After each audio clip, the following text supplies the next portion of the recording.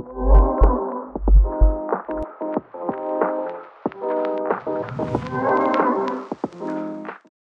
everybody. Welcome to the Energy News Beat podcast. My name's Stuart Turley, President and CEO of the Sandstone Group. I'll tell you what, net zero is not going to happen. If that is a shock, you haven't been listening to the podcast. The only way that we are going to get to net zero is with nuclear. And I am visiting with a world traveler right now. I've got a friend of the show. I've got Doug Sandridge. He is the head cabano over there at Oil and Gas Executives for Nuclear, and he's in Norway right now. Welcome, Doug, and thank you for stopping by the podcast. I am honored to be considered a friend of the show. That is fantastic. I love it. I'll tell you what, you and I had so much fun at NAPE at the live event there. That was such a great time. Thank you. Tell me what you got going on in Norway. Well, so let's start as kind of backtrack a little bit and set the stage. Norway following World War II was a fairly poor country. They had not discovered oil. They were still reeling from the after effects of the war. Most of the men had died during the war. And, you have a country of women and fishermen. And I moved here when I was 7 years old. My dad was a geologist, and he worked offshore in Norway in the North Sea trying to find oil and gas. And the reality is they drilled all the companies together, including Phillips and Exxon and Elf and Egypt. They all drilled 200 dry holes before they discovered oil in the North Sea. And then, as you know now, Norway is the huge big hitter.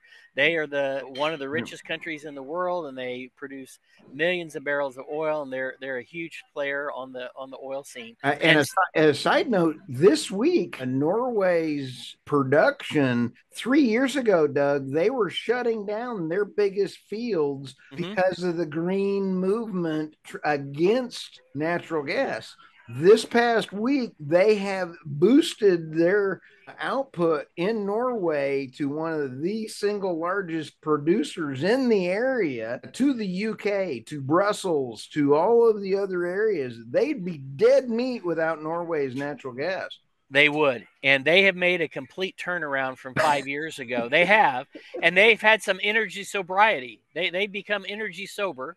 And they realize... What a great line, Doug. Energy sober. I like that. They're energy sober, and, they are very clean over here. They have the highest penetration of electric vehicles of any nation. They're very conscious, but they know oil and gas drives their economy, and so they're back on. So here's the deal. I moved over here in 1966. My dad worked offshore for 2 years drilling dry holes in the North Sea before we moved, and we moved to the Netherlands, and it wasn't for another year and a half after that before they finally discovered the first commercial oil field in Norway, which is the Ekofisk field, which is still producing. And the government is just extended their license to produce, I believe, until 2048. So it's going to be almost 100 years. So they found this field. And then they started, the Norwegians didn't know anything about oil and gas production.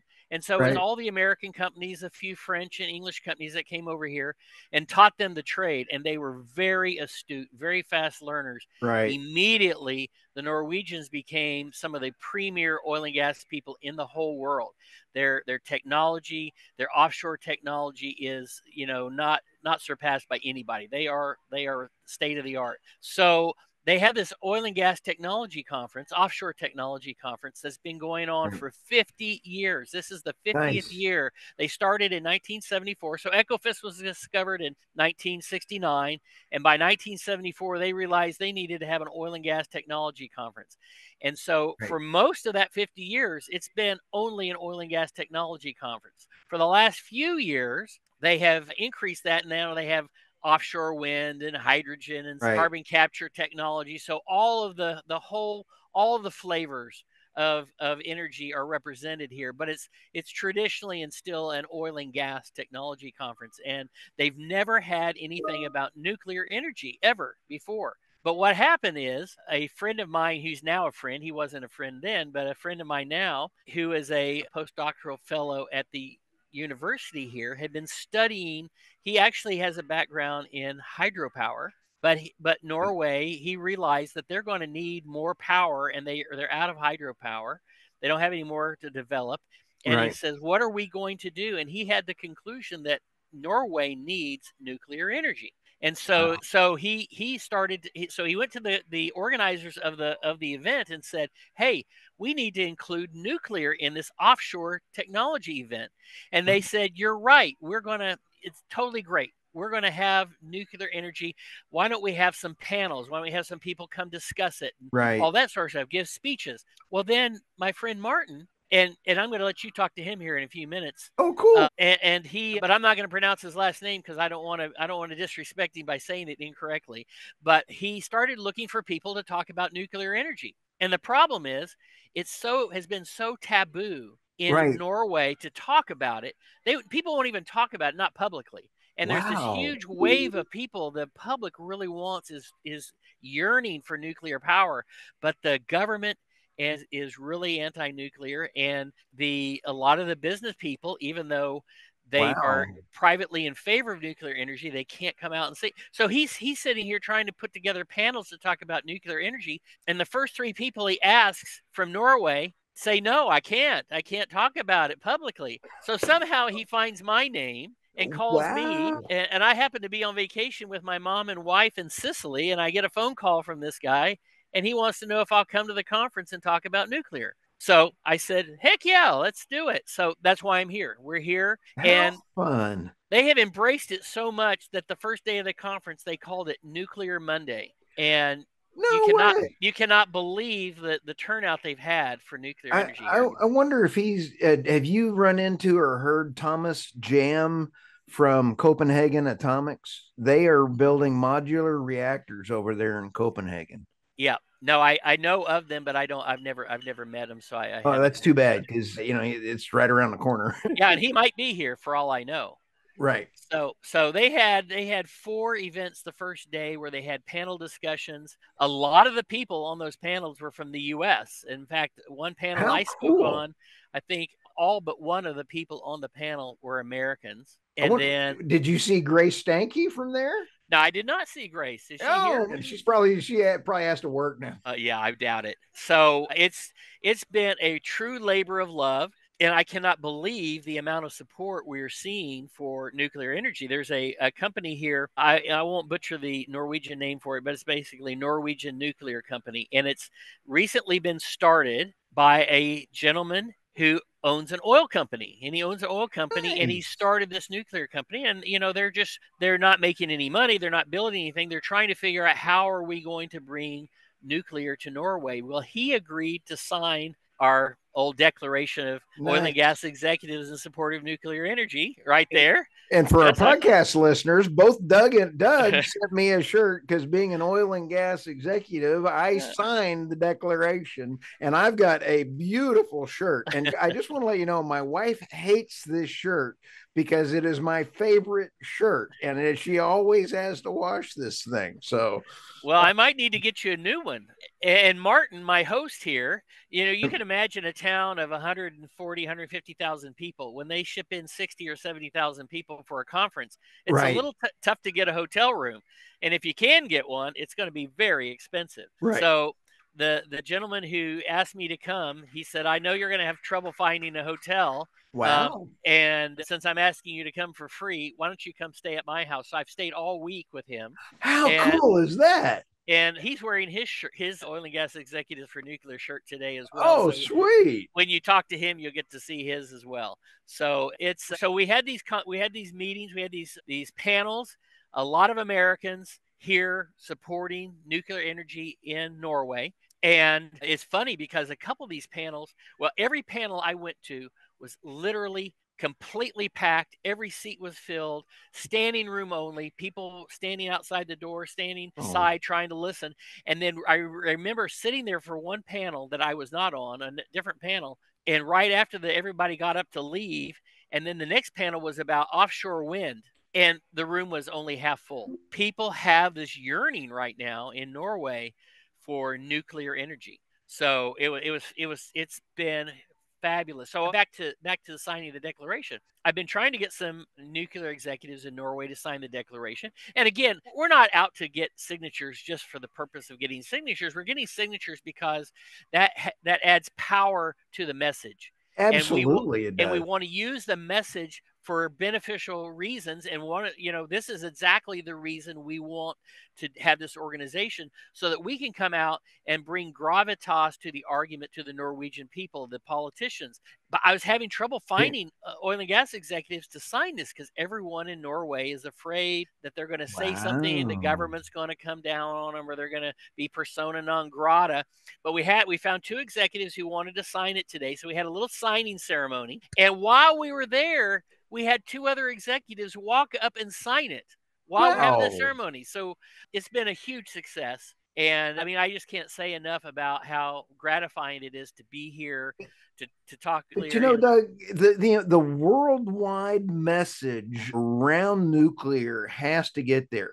We will not make it to net zero without nuclear. We won't make it to net zero without natural gas. So Norway being right where you're at, with natural gas critical for the EU, and nuclear is huge for them. I've just been told that a 5th signature is coming up to sign here in just a minute. So Nice. here's the deal with Norway. It's very interesting. If you recall, I was in Berlin in 2021. Mark Nelson and some others had encouraged me to go. We're not going to say protest. We went to rally in support of the German nuclear plants. And the fact was, they were shutting down these plants. It was total insanity. I mean, total insanity. You're trying to decarbonize your economy, and you're closing down these cathedrals of clean energy. And so I went. The deindustrialization, Doug, Germany is pathetic. It's sad. But I was in Berlin, and I remember meeting a guy there from Norway who was just sitting here a few minutes ago talking to me. Oh, But how we fun. were reminiscing. I met him in Norway, and my initial reaction was, because we had people from all over the world there at the rally of support in Norway. Right. And when I met this guy from Norway, I was like, he's some young kid who doesn't have anything better to do than promote nuclear energy, because why would Norway need nuclear energy? I mean, honestly, I'd sit here. They have an embarrassment of riches. The most oil and gas wealth in the Europe. They have offshore and onshore wind capabilities. Right. They have 90% of their electricity is produced from hydropower. They've got it all. But this is what's happened. Norway has been the model citizen for decarbonization. 80 plus percent, 85, 82, Yep. 85% of the cars that are being sold in Norway are electric. They are a model for modern electrification, but they have been able to do this because they're also blessed with hydropower. You know what? We could be a model of decarbonization in Texas if we had the resources, hydropower resources in Norway, but we don't. Right. And so they have done a great job, but here's the problem. They've decarbonized everything. They have everyone driving electric vehicles, and now they don't have enough electricity. Right. And they are smart enough to realize that they cannot do it with wind and solar. They don't have good solar resources up here at the Arctic Circle. And the people in Norway do not like wind. They despise the wind.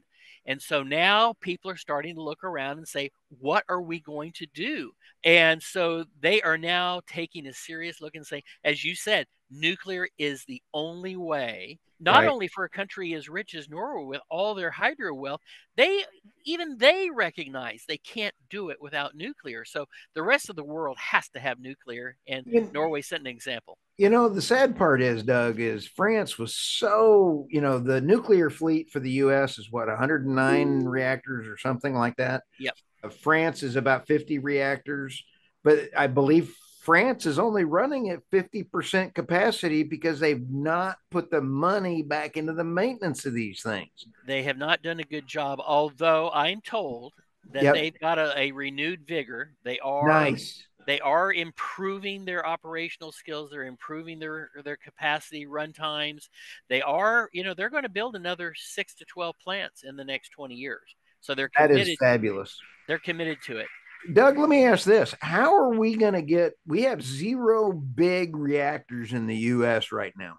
Yep. How do we get over this? Because we only have, I believe, 3 modular reactors in process ready for fuel in the U.S., one of them being at Abilene Christian. And they're waiting for fuel, and Senator Ted Cruz has to get involved in order to get them the dang fuel. Yep. I just visited with Liz Miller, founder of Deep Isolation, Yep. a firm to working on getting spent fuel storage taken care of. That's a huge problem. How do we get past those two issues? Well, you know what? I didn't know you wanted to do a 3-hour podcast today. I mean, there's a lot to do with that. You and I could talk for days. You know, I think there's some things coming down the pike as far as large nuclear coming down the pike here in the U.S.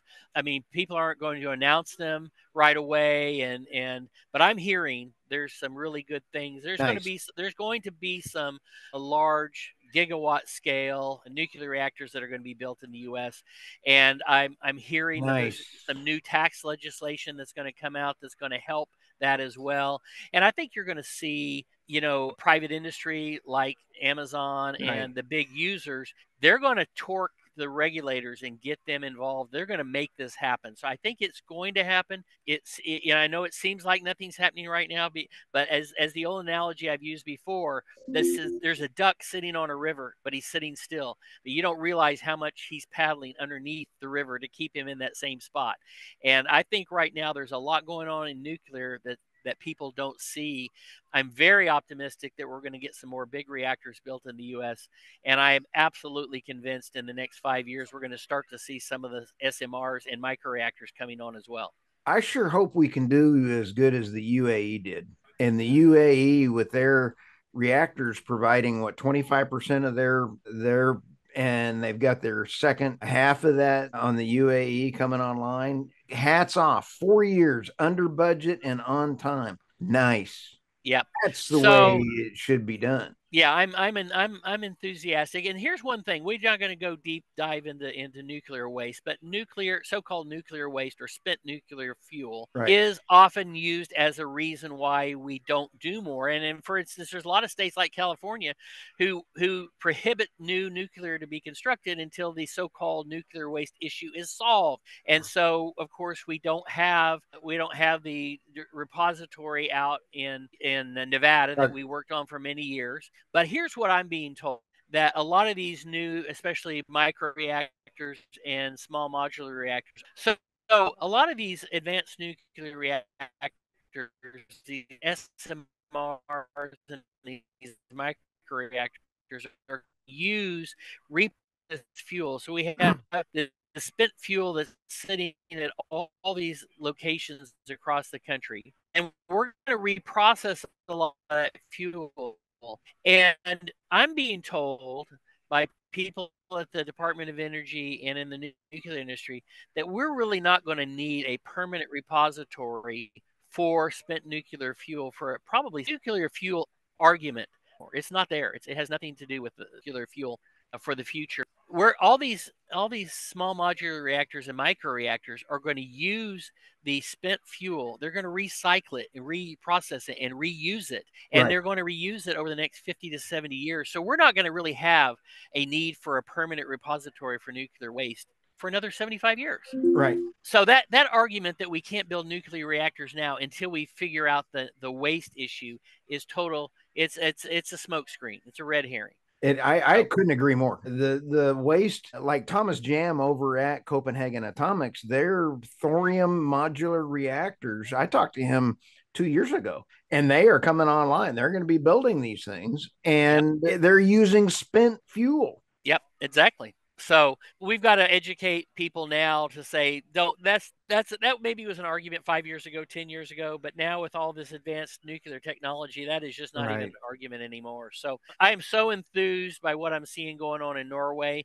And this is exactly why we formed this organization, to provide a way of assisting these types of causes. So we got ourselves in the door in Norway because of this organization. And now we're opening up conversations with people who probably otherwise would not even have conversations. And I think it's kind of like when you mentioned Chris Wright. And Chris Wright was sitting there going, people don't associate oil and gas loving nuclear. We love nuclear as oil and gas executives because we're about energy, clean energy. And good, reliable energy. But here's something else that people don't think about, and this is why it's touching such a great nerve in Norway is oil and gas companies are very likely to be the best companies that are capable of developing nuclear energy in Norway and other places because they have supply chain skills, they have project management skills, they have research skills, they have manufacturing skills. These projects are huge. It takes a huge set of skills. And who better than the people who put drilling rigs out in the middle of the North Sea and do it safely and environmentally responsibly? These are the same type of skills that'll be necessary to build nuclear power plants. So I think you're going to see people in Norway, Norwegian service companies and oil companies who are actually going to be the leaders of developing the nuclear energy because they have the requisite skill sets to do that. Isn't that fun? Yeah, it's very cool. Congratulations, Doug, on everything that you got going on out there. Yeah, I still have my real job, which I have to attend to, but this is a fun labor of love, and it's great to have people like you interested in what we're doing and supporting the cause. I mean, we all got to get the word out on these issues.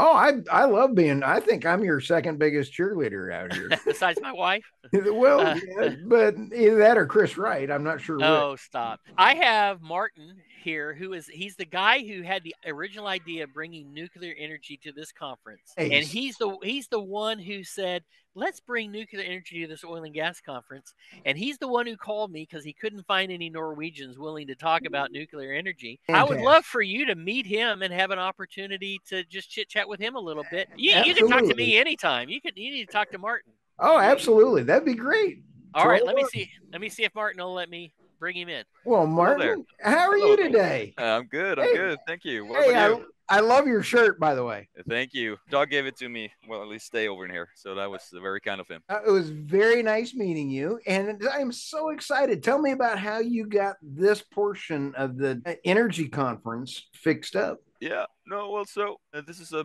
bi-yearly energy conference, and I think it's one of the world's largest. So nice. And it's been going on for 50 years. And last year or 2 years ago, there weren't any topics about nuclear energy. And since I've been in the last couple of years been looking into nuclear, and I'm thinking this is a wonderful energy resource that we need to look into. Yeah. Said that okay, there weren't any on the program 2 years ago. There has to be something this year. So I reached out, and they were super excited to find someone that actually had some contacts and network within the nuclear industry. So it was very easy. Fantastic. How's the total attendance for the conference? I'm not sure about the number this year, but it was 60,000 people visiting last year. That's a lot of energy execs. I mean, it is 1,100 companies. Wow. From around the world.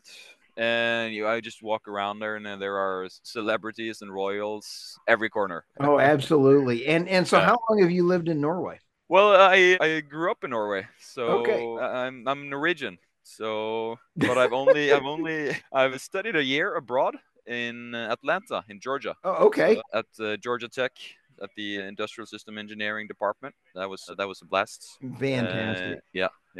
How do you see the political change for Doug was letting me know some of the political things in Norway. Yeah. We're having some of the same political things going on in the U.S. that we were talking about a second ago.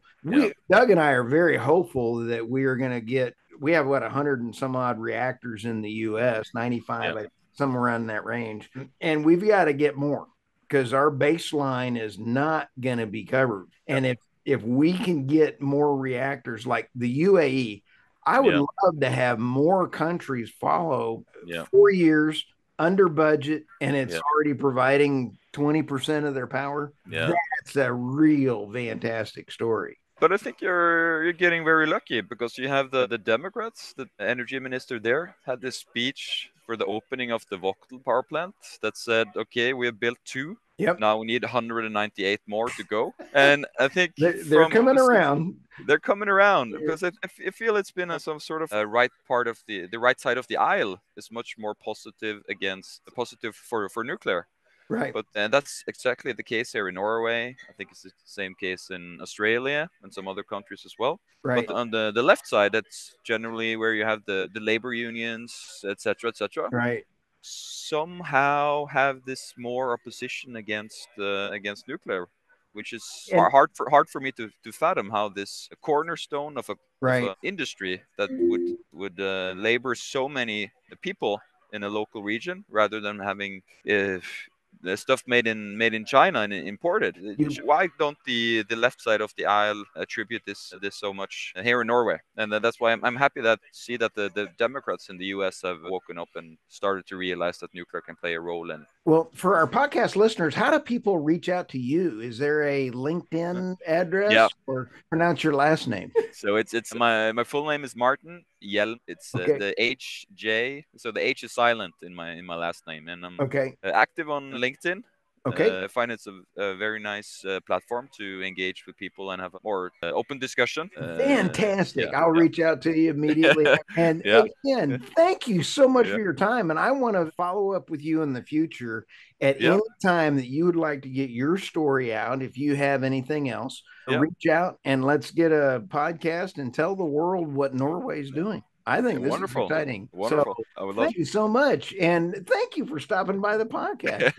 You're welcome. All right. Thanks. We'll talk to you soon. All right. Hey, that was fabulous. Thank you so much. I'm glad you got to meet Martin. And he is a mover and shaker in Norway. I mean, he single-handedly is bringing the dialogue to the people in Norway. And the fact that he found me in Sicily because he couldn't find any Norwegians to talk about nuclear energy is just so fun. And I stayed with his family this week. I babysat his daughter this morning for a little while, and it's just been a wonderful experience. Well, send me his contact information, and we'll put it in the show notes. And again, thank you, Doug. As always, I appreciate everything that you've got going on out there. We'll have your information in the show notes as well, too. All right, talk to you soon, Stu. Thanks. Bye.